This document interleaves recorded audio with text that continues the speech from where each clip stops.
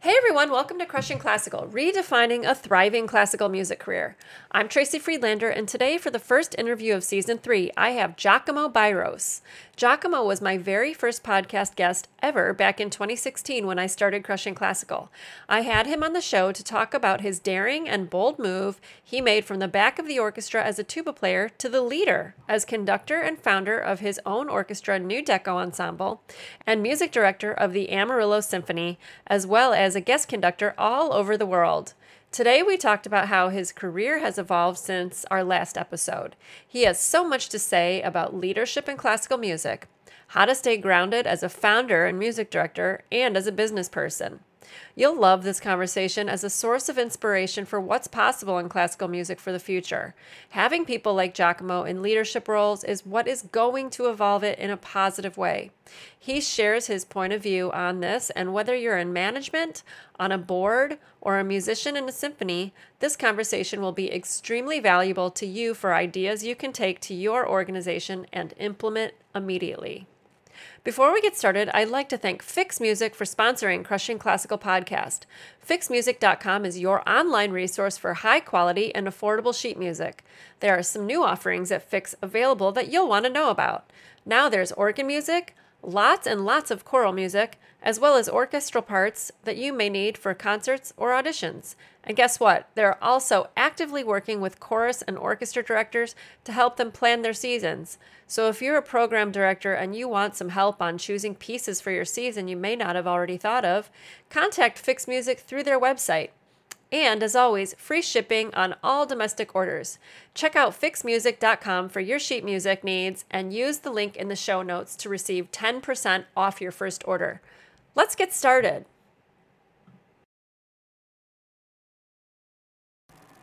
You know what's funny is that you are my very first podcast guest, and now it's been 2 years since I started the podcast, and you're coming on for like the anniversary of 2 years. Woohoo! So I'm really excited about that.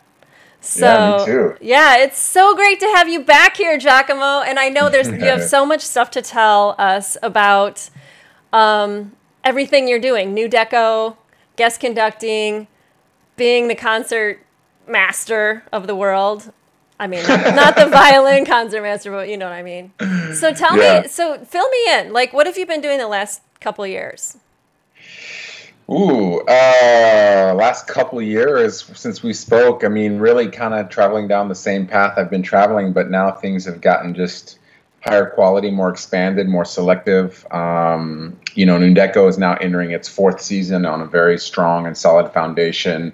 I'm entering my sixth year as the music director of the Amarillo Symphony, which, I adore my orchestra there and the community. And yeah, the guest conducting is getting really interesting, and I'm being, tapped to do some really fun projects and really interesting things. So I have certain relationships with orchestras that have grown over the few years, and I've got some new orchestras that I'm meeting this season that are very exciting, and some subscriptions that I'm really looking forward to overseas and here at home, and living the dream. What can I say? Just trying to keep walking down the path and find my way and my niche within this world of classical music, but also trying to push it forward too and be as creative as possible. So yes, and that's what I love so much about what you do. And so really you do it everywhere. You do it in all your endeavors, but you really, really do it at New Deco. And so I want to talk about how things have evolved there. I know you have a really strong vision for the genre bending, just creating a totally different kind of experience at an orchestra concert. And I want to know how your vision there has evolved over the last several seasons. Yeah. I think we kind of like moved on from genre bending to genre-less now. Really? Because there's really no limitation musically anymore. There's no ceiling, there's no walls, there's no style or genre or musical adaptation or recreation or artist that we cannot work with. I mean, I've always believed that the orchestra is the ultimate vehicle for expression. I think it's the ultimate vehicle for artistic expression, emotional expression. There's really no entity quite like it. And the ensemble that we have is morphed now into a very hybrid-like ensemble, meaning while we have all the traditional orchestral instruments, percussion, winds, brass, strings, we've, really developed and added the element of a rhythm section, but not just any guys off the street. These are some of the best players, not only in Miami, but these are some of the most incredibly creative, talented human beings I could ever want to work with, and they just happen to be here in Miami, and they're now playing a new deco ensemble, from drums to world percussion to a guitarist who writes his own music but can read any contemporary piece, a electric bass player who toured with Ricky Martin for years and years, but also was played in youth orchestra, so he can read and do anything and has a sensitive ear and memorizes all his music. I mean, it's like insane. And then one of the cool adaptions is we brought in a cat named Jason Matthews, who does a lot of different Moogs and synthesizer and Rhodes and creates sounds that are so really otherworldly. And the palette of colors and sounds he creates are really, really interesting. So I don't know how to explain that aspect of it, as much as it's just really morphed musically, and the colors that we can now do have really grown because of the adaptation of this rhythm section as being a real core unit to the group. So every time Sam now is thinking of suites or rearrangements, he's in contact with these guys. It's not just me and him anymore. He's in contact with these guys about hey, what kind of beat would this work? And why don't you come over to my house and we'll write some new tracks to go along. And the music's just really expanding, and it's great for him because it gives him other people he trusts to kind of help with. But it just really broadens our scope and our sound world. So there's really nothing more we can't do. I mean, we've done everything from Petrushka to Firebird to Porgy and Bess to Catfish Row, to suites of Stevie Wonder in the last few years, to everything from Outkast to Daft Punk to David Bowie and Prince. So there's no more style or genre that is elusive to us anymore, because we have this ensemble that's a very hybrid group that can break down. And also we've developed a smaller version of the group. Oh, cool. So yeah, so we have a 31 piece, 32 piece. That's our sort of biggest variation, and we use that ensemble for the main halls and the big halls, like the Arch Center, which we're now in residence with, New World Center, which we're now performing in regularly. As the season has expanded, a lot of arts institutions have really come up to support us, including them. And so for those big ensembles and those big places, we use the full group, but we've developed a 15-piece, a smaller version. And it's really, really fun. We just toured with that group to Saratoga Performing Arts Center and played at a series called SPAC on Stage. And it went really, really well for us, and was our first tour out of state. And we, traveling with 31-piece group for a one-off gig is not really financially feasible. It's just expensive. If we had 6 dates, then that would be great, and then we can kind of take care of it. But just with travel and instruments and people, it's expensive. Orchestras are expensive. Yeah. The way orchestras do it is they bundle up tours, and each presenter gives them X amount of money fee wise, and that kind of adds up and covers you. But we didn't have that opportunity, and we got a call from an old friend of mine, Chris Shiley, who used to go to Peabody with me, and he's now one of the artistic planners there. And he's like, "Your group's amazing. Can we bring up a smaller version? Because it would be great." And we did, and it was 15-piece, and it was awesome. And we asked a couple composers to reduce some works for the 15-piece ensemble. It still had a quartet of strings, and then it had clarinet, trombone, trumpet, and then rhythm section and percussion. And it just was amazing. It was just really amazing. So we're very excited about that development, because it gives us an opportunity to spread our brand in different venues. And, now we can go into smaller spaces the Perez Art Museum or the De La Cruz collection here in Miami, which are all institutions we've wanted to work with and have been asked to work with. But, with 31 pieces, just feasibility and money, and that's the big version of the group takes up a lot of energy and a lot of time. And when you put on a big concert with a big group, you got to raise money for it. I mean, it's a whole thing. But the smaller group is something that can go into schools now, and it's something that can be of a specialty group when needed. So if the fee can't match the pay with everything, if it's the right way to broaden our scope and our brand, then we can send the smaller group out too. So. Awesome. Okay, so I want to break down a couple of things, because you just said all this great stuff about what's going on there, and I want to talk to you about first of all, I love that you were open-minded enough to break it down and take it smaller. Like you didn't just go, touring's not going to be possible with this big group, or touring's not going to be possible because it's so expensive just to do one concert. But you worked around that, and you created a smaller group, and then you just went, even though maybe it wasn't financially the best thing to do just one concert, but you were able to connect with people and see some more opportunities, and now you know what you know because you did that. So I think that's really, really cool. And like you said, so you said it helps your brand. So tell me more about how you think you're always thinking about your brand when you make choices. Part A of the question. Part B, how could orchestras do that better?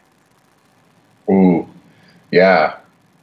Well, part A, for us, it's all about, we feel like we've done a really good job representing who we are here in Miami. We have a following, we have a fervor behind us. The community is really supporting us. Institutions are really supporting us.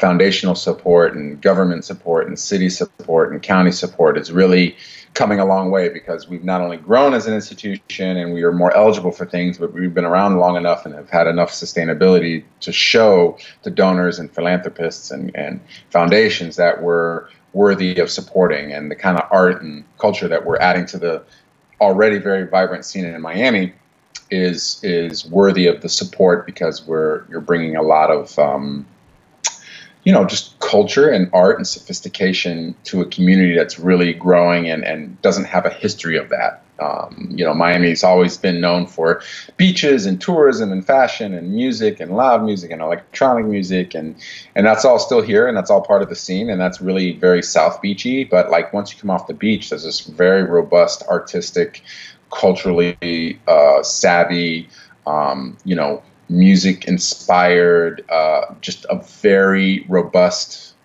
eclectic scene here. And so New Deco really, fills that void in the Miami arena. But, strategically speaking, we always get together in the summer and think, what's next? How do we grow? How do we expand? How do we get our name out? How do we tour? And why should we tour? And what's the goal with touring? And is it just to satisfy our own egos, or is it really to spread the message of the kind of music making we're doing around the globe eventually, And obviously, until we get a certain amount of cachet and name recognition and, some recordings out, which we just made our first recording in June, hopefully to release either late fall or early spring. As soon as we get that kind of going, then sure, I'm sure presenters around the world or in other places will see the big group and think it's worth it, and hopefully we can play some big venues and do all that, and that's definitely a dream. But with the smaller group, it gives us the chance to really spread that mission quicker and in a more dynamic way. And it kind of came about, Sam and I always thought about like a little mini version or a smaller version before. It was something that was on the mind, and then some musicians in the group sort of like kind of came together and came up with a project proposal that was, it wasn't really rooted in what they understood of how the finances work and stuff, but the idea was great, and it was initiative from the musicians, and it kind of fit with the idea that Sam and I had thought about already previously about something smaller, and so we just kind of like tried it out at a gig, and it went well. But then we realized we needed a few more pieces. Originally it was like 12 or 13 pieces, and then we realized we need an extra percussionist, and we need maybe some keyboards, just stuff to really fill out the sound world, And we landed on 15 people, and it still gives us an orchestral sound. It's not quite the depth and sonority of like full strings, but it still has a string sound, and it's very flexible and malleable, and we can fit on a 20 by 20 stage and still have the army of instruments that we use. Yeah.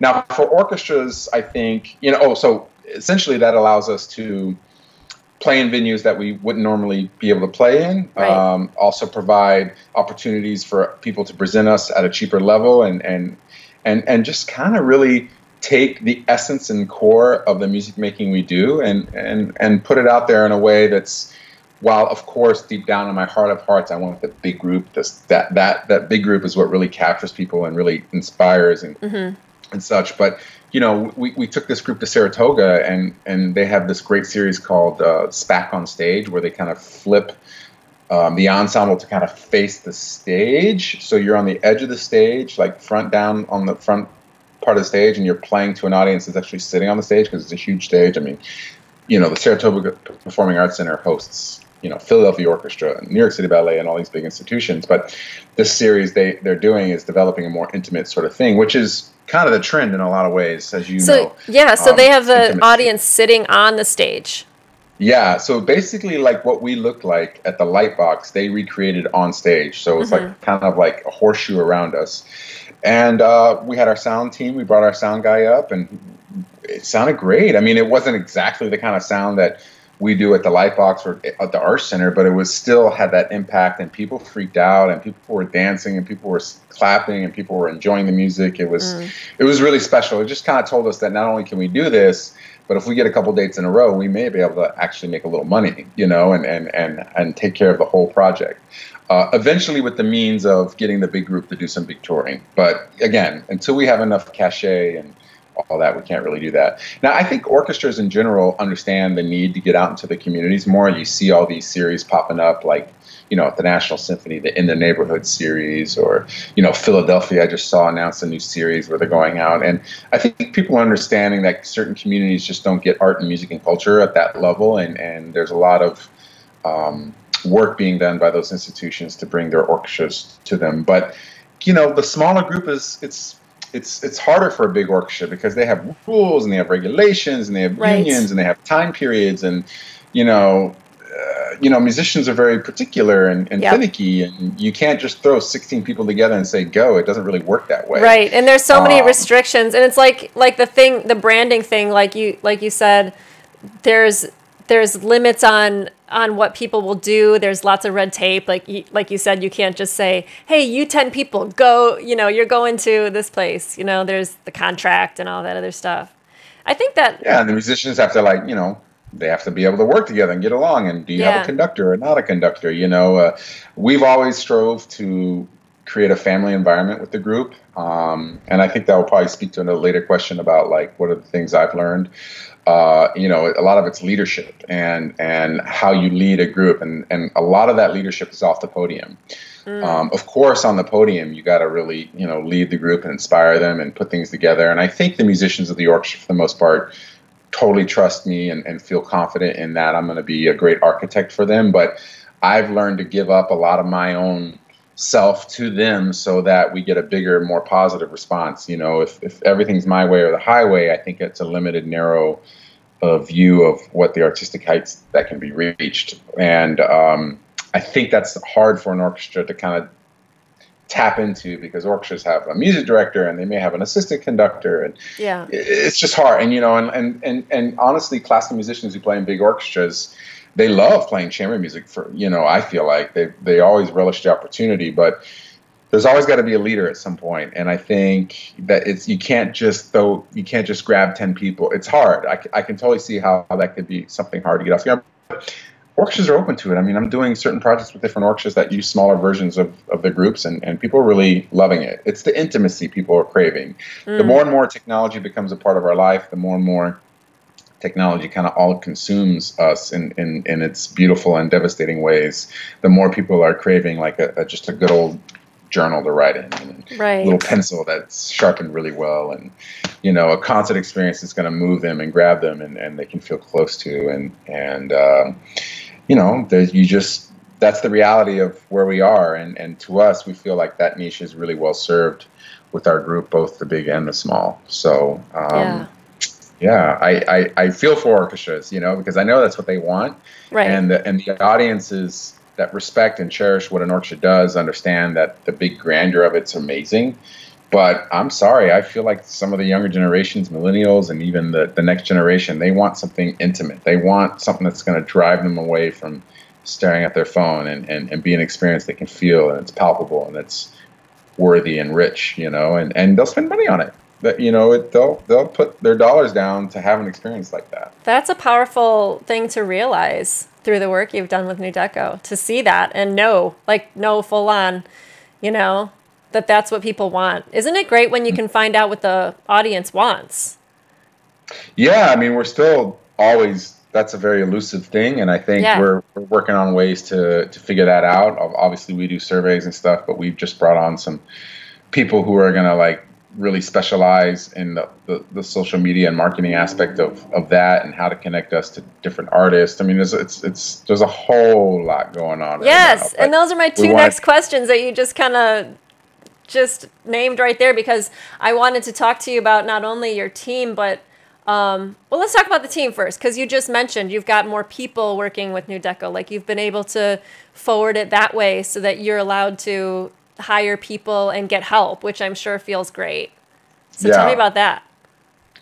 Well, I think it started out with a few like part-time hires. One was a librarian and a personal manager because a lot of it was getting really difficult to sort of stay on top of. You know, Mm-hmm. our very first hire was Derek Wallace, and he kind of took on the role of everything and all things. He was manager of operations and communications, which basically meant he just dealt with everything. And he was a young kid, and he's very smart and very bright, believes in the mission. He's a great, great human. But, you know, like any person, he has capacity issues, and he was like swimming all the time, working like 60, 70 hours a week, getting paid, you know, very little because we had very little. So he kind of went through that slog for a good year and a half, 2 years, and then we finally brought in a personal manager and librarian, and she took over the bulk of music and you know, organizing our music, ordering our music. She took care of the musicianship relationships, created contracts, and you know, just like all this stuff like kind of came off her belt. And she's also a violinist in the orchestra because we wanted to always put out to people within the group the buy-in. Like, if you want more buy-in, here's a position that you can have more buy-in with. That's great. So she's turned out to be a revelation for us. I mean, she did her master's, I want to say, or her doctorate in like music administration and also like performance. I mean, she's just like the perfect prototype for what we were doing. Um, so she was kind of our next major hire, and then we hired just recently a woman named Laura Quinlan, who founded and started and ran for 30 years the Rhythm Foundation in Miami, which was a presenting organization for world music. And they're like looked at as like one of the most well-respected organizations in South Florida. And they just been doing things before people were doing things. You know, they were bringing over artists from countries that you would never imagine before anyone else was. And they've been providing really amazing experiences for Miami for 30 years. And she just has this wealth of knowledge. And she was retired, and she just came to us and was like, hey, is there any help I can provide you guys? And we're like, Wow. wow, you know, and she's so well respected. She's so smart. She can help Sam with contracts and artists. She can help Derek with budgets and grants. She can help, you know, me with art. You know, she just kind of has her hands in everything. She knows artists, she knows managers, she knows people, she knows spreadsheets, she knows QuickBooks, she knows all these things that like are amazing. And she has the experience of doing it so for 30 years, and she Wow. loves the vision of what we're providing. So she was kind of like, we originally were thinking maybe an operations kind of person to come in and take a huge load off of Derek, but like we thought of her as a stopgap, but now she's turning into this other role that's like really filling in a lot of different places. And then Derek can kind of learn from her a little bit, even though she answers to Derek. She's been around for 30 years, and you know, she can talk to Sam and come from, she has gravitas, you know, like Yeah. she's got the experience, and she comes from a very loving place, so she can give us ideas about venues in Miami and people. I mean, she's unbelievable. So, and then, you know, also like kind of collaborating with other institutions. Like, we've become the orchestra in residence at the Adrian Arch Center, so they provide us a huge, enormous financial boost and help when we're there performing. It's a very expensive space. It's a union hall, but they subsidize, you know, some of our rent there. They pay for it to have us there as in residence. They want us to grow into that hall and develop ourselves there. Arts for Learning is another smaller institution that handles a lot of education and outreach for, you know, different projects and different people. And now we're going to partner with them on our education concerts. So Oh, they cool. basically are going to admin some of our education concerts, and possibly now we're starting a New Deco Junior, which is a youth orchestra that we're piloting in Are you May. calling it Uh, that? Maybe New I Deco Junior like is the it. title. Yeah, yeah. We want to I keep do. New Deco in the name to give Yeah. kids, you know, like, hey, we're part of New Deco. But I think Junior is like, and we're also going to be doing some really, we're floating around the ideas of maybe actually paying the kids, you know. So it's Ooh. really, we're trying to think of things in very unique and dynamic ways. But the librarian, the personal manager, Laura's coming in number 2, teaming with Arts for Learning. These have been like very organic things that have happened that are helping us with the capacity because, That's at one cool. point in time, Sam last year was like just not sleeping. He was either writing or dealing with the day to day. I mean, he's the CEO of the organization, so ultimately he has the final say of, finances, and he's keeping things in line, and it's a lot to manage all the time. And Yeah. Yeah, and I know he just had a baby, so on top of yeah, all that, and 6 then months. not sleeping, so that's crazy. That's Yeah, he very doesn't sleep at crazy. all anymore. This guy's like he's like, kind of like a machine. So That's insane. That's yeah, cool. And so, like, so with all that help, like, let's go back to the guest artist thing, because that's the other thing I wanted to talk to you about. Because I saw one time, well, I follow you on Instagram, and I saw that you were in Europe scouting people for guest artists. I think that's what you were doing. And last you're, year, yeah. was that last year? Yeah. Just you're finding people. I'm sure that now other people tell you, you got to work with this person, you got to work with that person. So how has that evolved? Because probably at first you were like, oh, I'll work with this person, and now probably that you're becoming bigger and more well known, people are probably contacting you, which is totally different because then you have to be like, does this person fit? Is this what we're looking for? Is this what we want? So how are you navigating all of that? Um, yeah, again, that's been very organic. We obviously, when we first started out, we just were really kind of cold calling managers and agents Hmm. and seeing who would take a bite. And we had a few little videos that kind of got some traction, and some people that were interested. And we just had a really kind of lucky run of artists from everyone from like Bilal to Kishibashi. Those people kind of put us out there in a way that showed that we're a really safe place to collaborate with, and we could do some really great stuff. I would say even Kishi's concert, our very first concert with Kishi in 2016, that video we made after that kind of, I mean, it didn't go viral. It just put us in a place where like, whoa, this orchestra is really dynamic, unique, and special, and Hmm. incredible, and it was captured in such a beautiful way that I think a lot of people kind of saw that and were like, okay, and so people like were now listening a little more and wanting to check us out.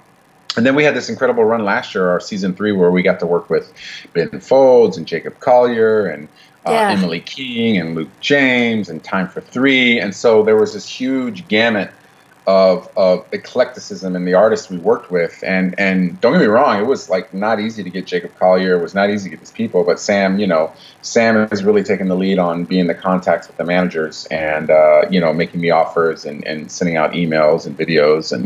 And he's doing it in a great way. And I think last year brought enough managers and enough attention to us that now people are pushing, like this season, everyone has been pushing certain artists on us. Sam took a trip to LA this summer. I couldn't be with him there at the time, but he got to meet some of the top people at these agencies who saw what we were doing, and now they're going to come and visit us in Miami and see what That's great. who we're going to be working with. And we have an incredible, incredible roster of artists this year that's going to be like so mind blowing. Like, and it really has come organically. So it went from us looking, and we go to like Tiny Desk and Audio Tree, and we Hmm. look at all the up and coming people, but you still have to get through an agent and a manager, and those sometimes can be tough if you don't have the relationships. Now we have enough relationships with people at these agencies and these companies, William Morris, Red Light, who can talk to their friend and say, hey, you should really check this out. These guys are no joke. I saw them live, blah, blah, blah, blah, blah, blah. And Yeah. then it just becomes a different thing now. The conversation is more like, is a collaboration right? Not, will you please come work with us? Right, right. Yeah, that's a different question to ask. And I'm really glad that you clarified earlier that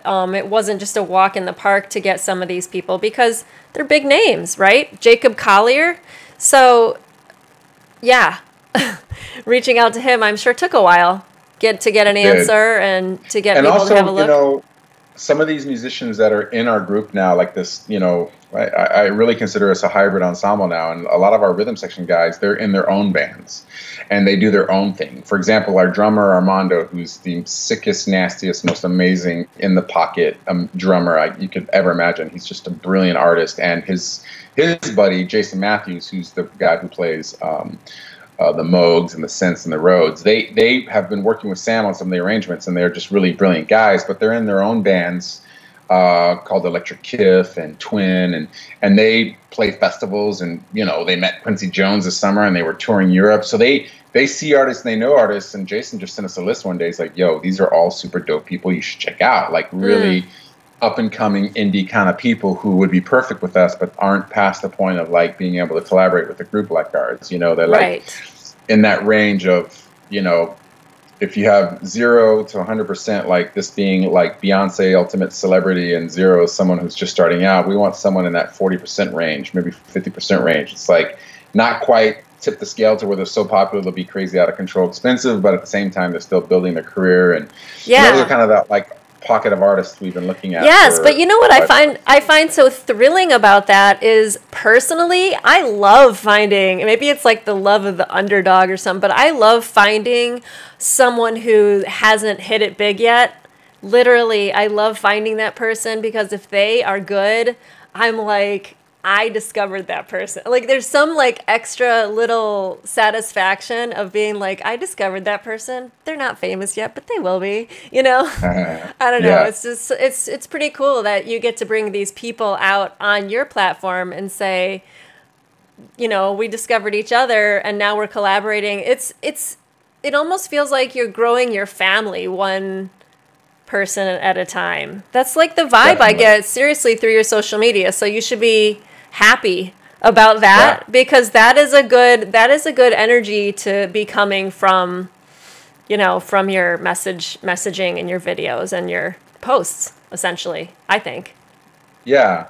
And personally, and I think Sam has his own journey within it. We both have had a journey. We've had a collective journey, a shared journey, and then our individual journeys. And I think for me, what I've been trying to do more and more of is surrendering to the process and surrendering to the opportunities and surrendering myself a bit, and not being so like rigid about how I think a piece should go or how I think what art, just like really being open to the idea of like, is this person a great artist and can we elevate them together and all be elevated? Yes. And I think that as my leadership has grown, I know that that's something that's really helped me be more open to the ideas of different collaborators. And even like, you know, when these guys were giving us names, I'm like, you know, who are these? You know, it's like my first reaction was like, it's not mine. Oh. And what I've had to realize is New Deco is not mine. It's everybody's now. And it was an idea that, sure, it started out with Sam and I, but now it's bigger than Sam and I will ever be. It's going to live way past me. It's going to live... But probably can live past me further than it could live past Sam at this point. But at some point in time, he and I are going to be able to walk away, and it's going to be its own entity. Like, you know, something like the New World Symphony. You know, MTPT is eventually not going to conduct it, and it's going to be its own beautiful entity after time. Right.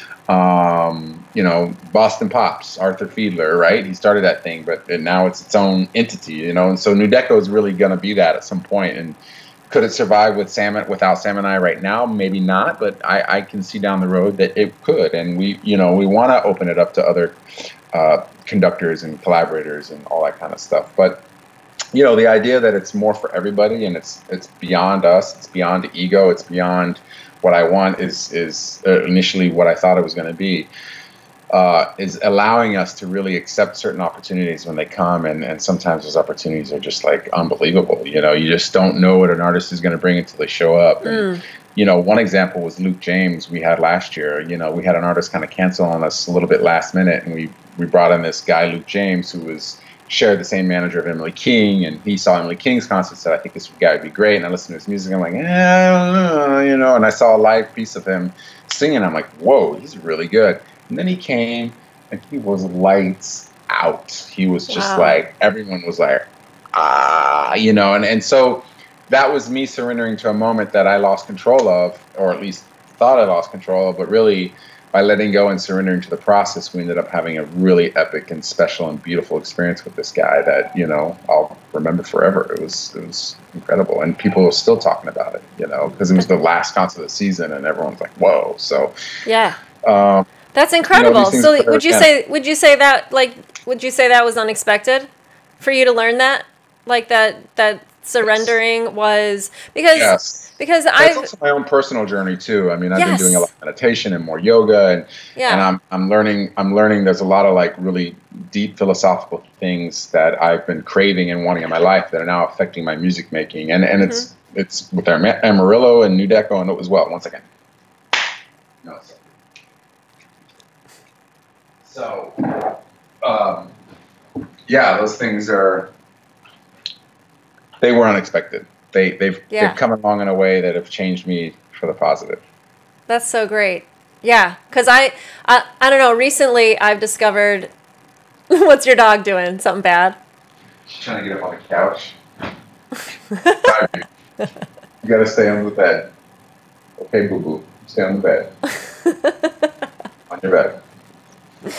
One of the things I've been noticing lately is that I have to embrace the process because if I don't, I'll just be so much more unhappy, you know, like surrendering to what could come of something that I don't actually know is going to come in the future, and there's no way of knowing that, you know? And so that sounds like you've really been able to tap into that through your yoga practice and your meditation practice. So I want to hear more about that because you did touch on it on the first episode that you were into yoga, but it sounds like you've just kept at it. And how has that evolved?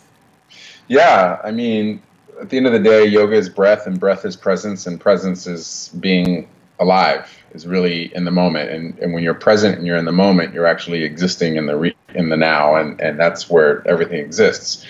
I think for yoga, for me, has developed over the years in a lot of different ways. Sometimes it's a physical activity, sometimes it's a mental activity, sometimes it's an emotional activity, but it always has been something that really grounds me, keeps me healthy, and it's a lifestyle. It's beyond the mat. You know, it's carrying the lessons that you learned on the mat, off the mat, both in health and food and nutrition and how you sleep and how you take care of yourself and your relationships with friends and people, acquaintances. It's all encompassing. It's not just I'm a yogi when I walk into the yoga studio. I'm a yogi when I walk out, and it's kind of like a way of life for me at this point. From, you know, like I said, everything from food to how you take care of yourself, both mentally, emotionally, and spiritually. And then that led to other things. I do a lot of meditation now, and I'm very deep into meditation and chanting and mantras, and these things have really grounded me spiritually, grounded me emotionally to make really great decisions and really think things thought out and have more empathy for others, and, you know, come from a place of a higher self where, you know, the lower self, the ego, is constantly bickering and wanting and needing and necessitating and cajoling, and the higher self is coming from a place where how can I serve, and what is my best opportunity to give back to something else, and what does this moment deserve? How can I serve it? How can I heal it? How can I help it? And then that place is where you can really like tap into some like magical moments. And, you know, I've had situations where there's been maybe someone in an orchestra or something with an orchestra that's like not gone my way or I wasn't happy about, but, you know, I've told myself, come from a higher place, still go do the job and give back, because ultimately it's the audience that we're there for.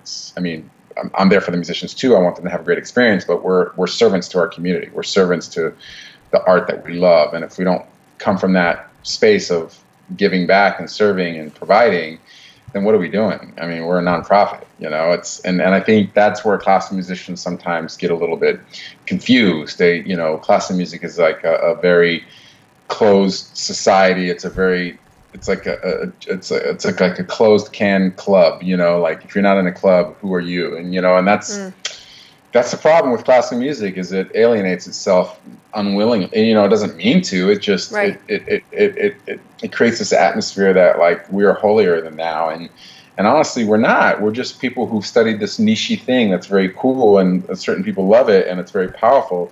But it doesn't mean we're not servants to the institution, nor are we not servants to the community with which we are providing what it is we're providing for. And you know, when you come from this serving place, this healing place, this giving back place, for me, it's a lot more rewarding and a lot more satisfying to see things done and have people react. And then, you know, the moments of gratitude I feel, or humility I feel, come after when I'm speaking to the audience members or speaking to the people who were there, and then they're like telling me their experience, and that's like, this is why we did it, you know, because it's going to change you and change this, and that's been much more rewarding than like, how many orchestras can I conduct, and what is the best orchestra I can get in front of, and oh, I want this manager over here, and I want to conduct this orchestra over there, and, you know, it's going to happen when it's supposed to happen, if it is going to happen. And I think the more I improve on my craft, the more I improve on my leadership, the more I improve on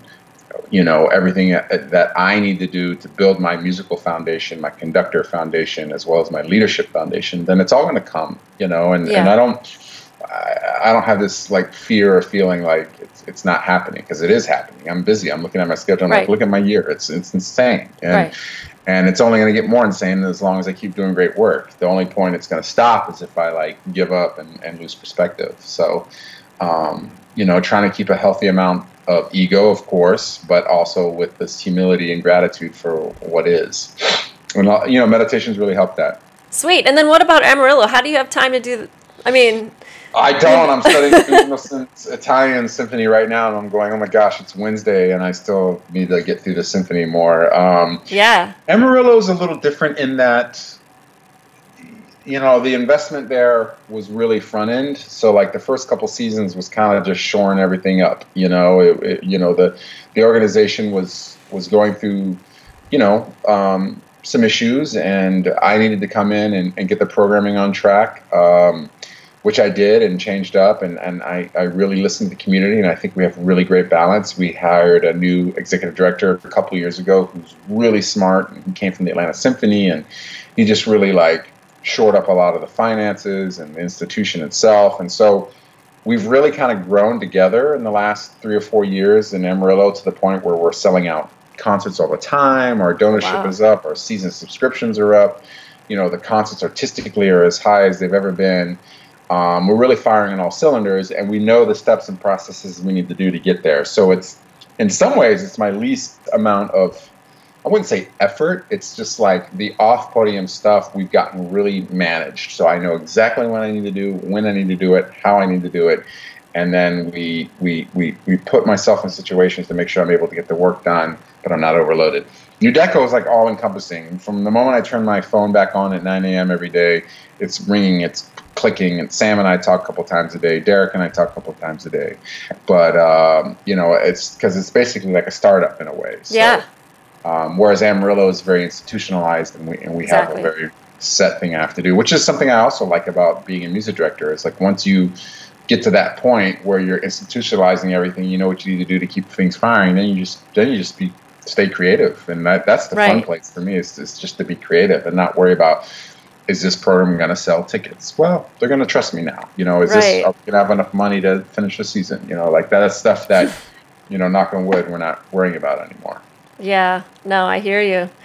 That's awesome. So that's so great. So like, what do you have coming up next? Like, I know there's so many things, you have so many irons in the fire. What are your next goals? Have you thought about that? Oh, you mean like personally long term? Yeah. Yeah, there's a lot. Things are shifting for me internally. I'm changing as a human. I'm evolving, and I think the things that provide me the most reward and comfort aren't the same things they were 10 years ago, even 5 years ago. But what I would love to see continue to happen is Nudeco to develop and us to be a major player on the main stage, on the world stage. Of course, I'd be. I want to release multiple albums. I'd love to win Grammys. I think that'd be just awesome, amazing. But, those are sort of like external rewards. I think just having the group be incredibly successful and meaningful in this community and in Miami, where I'm from, and have it just take on a life of its own, where it's just an institutionalized thing. I think that would be just like the ultimate leave behind legacy that I could have for it.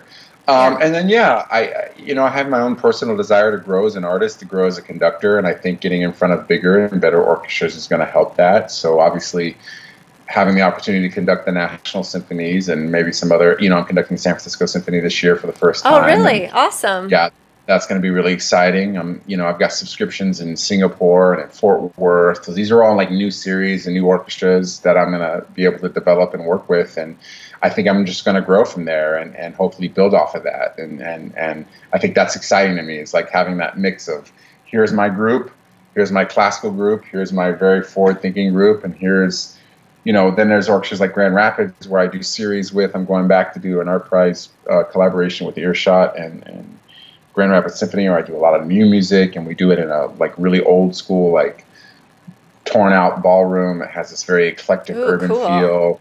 Yeah, it's really, really interesting. And so projects like that with the orchestras are really exciting for me. Sarasota, I do a lot of work with them, and on a certain series, The Great Escapes, and I get to do like really kind of like crossover music stuff. So as long as I'm like feeling creative and have a good relationship with the artistic team of an institution, then it's very rewarding for me to have a relationship with them. So while I have 3 or 4 orchestras that I continually work with, I'm also very excited about expanding and meeting other orchestras. And I think ultimately I'd love to have another classical music director job after Amarillo. That's going to be an artistic leap forward and allow me to grow as not only a conductor and artist, but provide the kind of energy and expertise and excitement that I can to that community and help build them and make them more relevant. And I think the right orchestra is going to come at the right time, and we're going to have a marriage that's going to be really wonderful. It's just, what's the next one? That's the one that's kind of the big question mark. I'd love to dip my toe more in Europe. I flirted with a manager last summer, a European manager. It ultimately didn't work out, but I think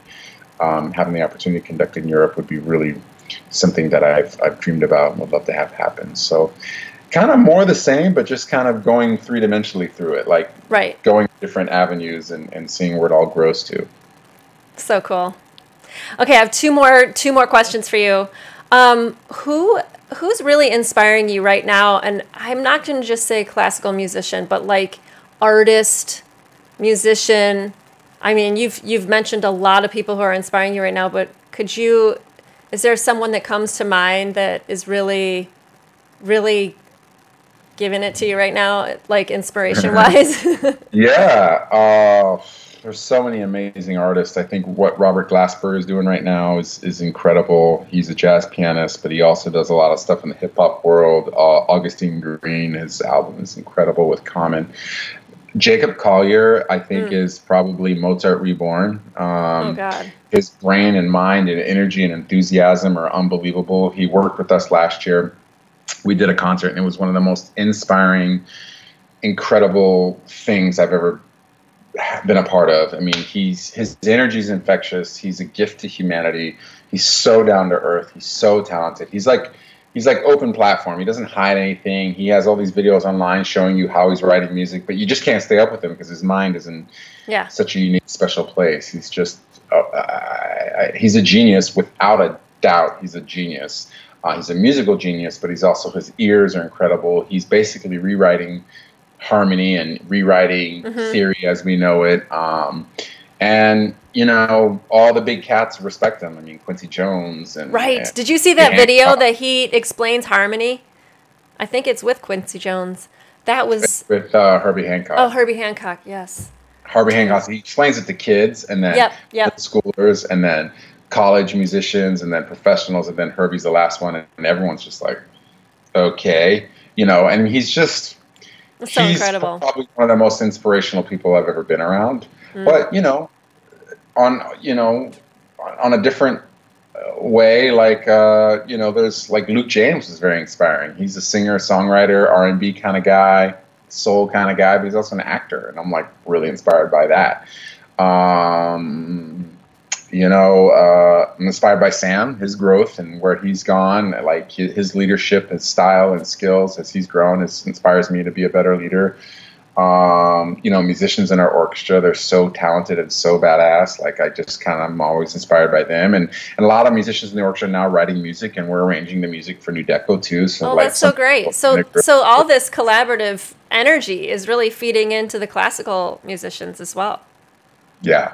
That's great. For sure. Oh, yeah. And that's the kind of energy I want to take around to other orchestras. And, you got to be humble, and you got to like stand your ground and know what you want. But at the same time, like when a musician is firing on all cylinders and feel like they're in it, there's some real beauty in that. And it's hard to get there. And I get it. Class musicians sometimes have a slog, and the season is long, and sometimes they're asked to do things they don't really want to do. But you know what? This is the life you chose, and this is the orchestra you're in. And like you either fight it or you go with the flow with it. And until you get onto the admin side or the leadership role side, you're just not going to know how difficult it is to make an orchestra survive. And classical musicians should be walking into the job every day and going straight to management or the education outreach department saying, what can I do to help?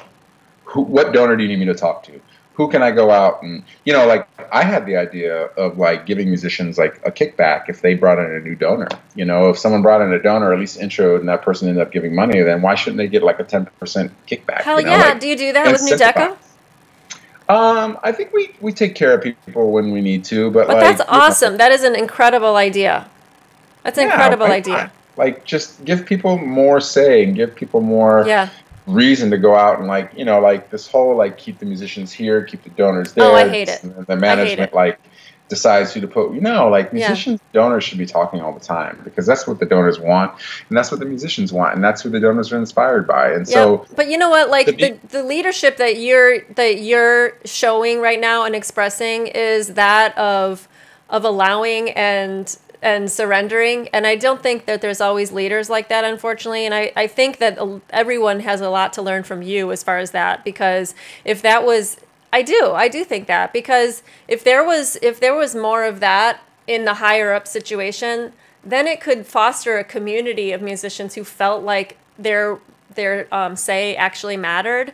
And that's actually, I think that's the future of classical music if it were to continue in the way that it's set up now, with orchestra management here, donors here, musicians here. Everyone's separate in their own little you know, their own little spaces, separated, and then one person controls all of it like the puppet master, instead of integrating and being a family like what you're creating at New Deco. I mean, I think that is the future. Seriously. We're here and that's there, so it'll take a while, but yeah. It's the whole us versus them mentality, you know, and I think both musicians and administrators are at fault. It's not one side or the other. Oh, absolutely. Musicians, they're so quick to just be trivial and say, they're doing this, they're trying to take money away, they're trying to do that. And well, you know, the other side, some administrators are trying hard not to let the orchestra sink. But then there's also like the administrators, when the musicians come in and have these ideas, they're like, I don't want to hear that. It's not my idea. You know, like, it's this us versus them mentality that every time I feel that energy, I try to stop it. Like, well, you know, they have this and they do that. I'm like, you know, like, there's no us versus them. What can I do to help you? You know, like, I try to nip it as soon as it pops up, because it's a cancer. It's a cancer in our industry that people don't talk about and people don't know. It's like, agreed. We are our own worst enemies, and it's everyone's at blame, from CEOs to administrators to musicians to everyone. It's always us versus them, and I like strive as hard as I can to like take away that, you know. And even in Amarillo, it's I people are like, you're trying to do this and you're trying to do that and you're trying to this, and I'm like, no, I'm not. You know, like look at the facts. You know, like. I had someone once say to me a year ago, like, you're just firing everybody and trying to get rid of people in the orchestra. I'm like, I've been here 5 years and I have not fired anybody. Like, I haven't, you know? And sure, I've had some tough conversations and I've had to bring people in to, like, talk to them about artistry and commitment. And some of those conversations were better than others and some were tough. Some of those conversations led to people deciding to leave the orchestra. Some of those conversations led to people kind of re-upping their energy toward the orchestra. It all unfolds the way it's supposed to. And but the reality is you want the best out of people. And you know, my goal, like, get rid of somebody. I think initially, when I first was starting out, I was like, this person can't play with the skin, or that person can't play with the skin. But, like, you know, even Sam has, like, pushed on me sometimes, give this person a chance, give this person a chance. And I've generally been surprised when you do. And you give someone wings to fly and have a moment to grow. As tough as it is in the moment, and it may, like, bother you right then, the bigger picture is this person's going to be, you know, someone you would want to walk through the fire with. For example, our guitarist, he came into the ensemble and played, like, one piece with us, I want to say 2.5 years ago, and I was like, dude, Sam, we cannot have this guy. He has no idea how to follow a conductor. He doesn't know what he's doing, blah, blah, blah, blah, blah. And Sam's like, no, give him a chance. He's an amazing reader. He's an amazing artist. He'll figure it out. And he wouldn't look at me, and I was so mad. I'm like, dude, you got to watch me. I'm giving you a B. He's like, I don't even know what your hands are doing. You know, he kind of like had this flip out. And I was like, you know what? I'm just going to trust the process. Gave him a few concerts, gave him some more. Now this guy, I would walk through fire with him. I would do anything with this guy. Not only does he know how to watch and read and follow me in a way that's amazing, but he's one of the most intuitive, in-tune people in the whole ensemble, always paying key attention to me. Same with our drummer, Armando. Like, he's used to just, like, having his head down and beating the drum and, like, being in it. now he's reading music, and he looks at me, and I just give him like a wink or like a look, and he nods his head back, like we're communicating in a way that's so like instantaneous, like classical musicians kind of pick up on a stick. We're doing it through our eye. I mean, it's an unbelievable thing. It reminds me of that Bernstein. Guys to get there. Did you see that Bernstein video where he does the eyebrows and he's conducting like a Haydn symphony? It's like you know, like they're just, everyone's in tune with each other. I love it. But you just had to sort of break the beast there. You had to stick with it, it sounds like, with these people. Break the beat. Yeah, that's, you know, you just had to like overcome your own fears and your own. Right. Again, you have to keep giving yourself up a bit, you know, and maybe that's a new paradigm for what a conductor or a leader is, you know, in terms of like the old school, like sort of, I am the man in charge or woman in charge, like that works, and it's not wrong. It's just, I think personally, you get the best out of people when they feel free, and when they feel creative, and when they feel they can give what they can give, and you're going to accept it. You know, if someone feels like pressured or singled out, they're not going to give you the best. Right. You know, even me, like if someone comes and critiques me or something from the back, I'm like, ooh, then I start thinking too much about it. It's like, I am me, you know, I'm like, I'm going to always work on my craft, and there's going to be things I can do to get better, but I'm not really going to like do a 180-point change. I'm not like, you know what I mean? Like if people, it's I think sustainability for conductor in a lot of ways is generally dependent on how orchestras feel about you. I mean, it's simple as that. If they feel good about you, you're going to come back. If they don't feel good about you, you're not going to come back. Right. It's as simple as that. You could be a genius in your own mind about how this chord relates to that chord and where it's going, and you can just, that's going to appeal to a certain musician for sure. But at the end of the day, they're walking home, they're going home to their kids and their wives and their bills and their things, and they're either going to go home going, that was a fun concert, I really enjoyed it, or man, that person was a this or a that, what a terrible, how do they get these you know, like I don't want that conductor, you know. Not that I'm here to make people in the orchestra happy, that's not my goal, but I have a job to do and they have a job to do, so why not make that job not only easy and fun, but at the same time like coming from a place of real dedication on both ends. And it takes both, you know, everyone has to give up a little bit of themselves. Like musicians have to go, okay, let's see what this person's got. Musicians are really quick to judge. I mean, I'm the same way. Conductors are really quick to judge, but you got to be open. You got to be open. Yeah, and that's probably one of the biggest things that conductors deal with, and one of the biggest challenges is how much do you stay true to yourself and what the kind of work that you really want to get through, as well as keeping people happy. If you go one way too much or the other way too much, you're going to piss people off regardless, right? Yeah. So. Yeah, you're not going to make everybody happy. Yeah, you can't. Sure. You can't. But you can be authentic and be really authentic, and if you're really authentic in it, people really feel that, you're gonna get called back. You're gonna get to go back and do the gigs. You know. Totally. So, yeah. 100%. So tell 100%. Me. 100%. So tell me the last thing that I want to know. What do you have coming up that you want to promote?